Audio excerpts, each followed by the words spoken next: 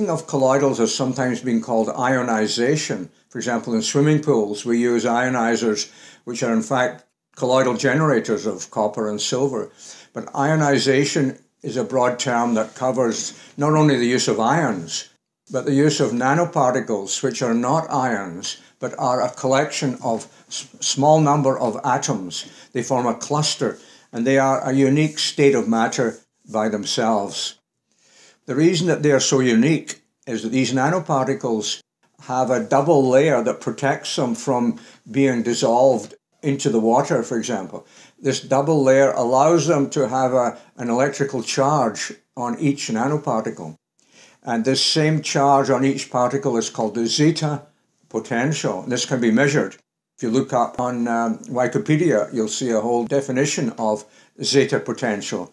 The zeta potential of our colloidal silver is extremely high, minus 60 millivolts, thanks to all of the 20 years of research that have gone into the quantum chemistry of my work.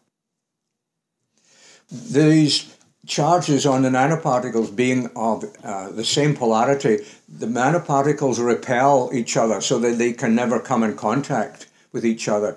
That way they stay active for months, even years. That creates a colloidal suspension that defies gravity, and they cannot agglomerate into large, ineffective nanoparticles.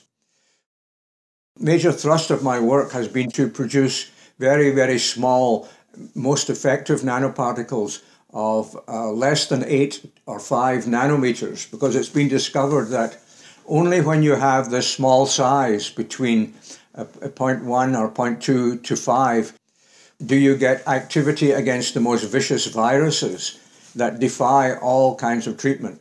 And it's now thought that these submicroscopic, nano-sized viruses cause a lot of brain disorders, mad cow disease. And these subviruses are called prions, P-R-I-O-N-S.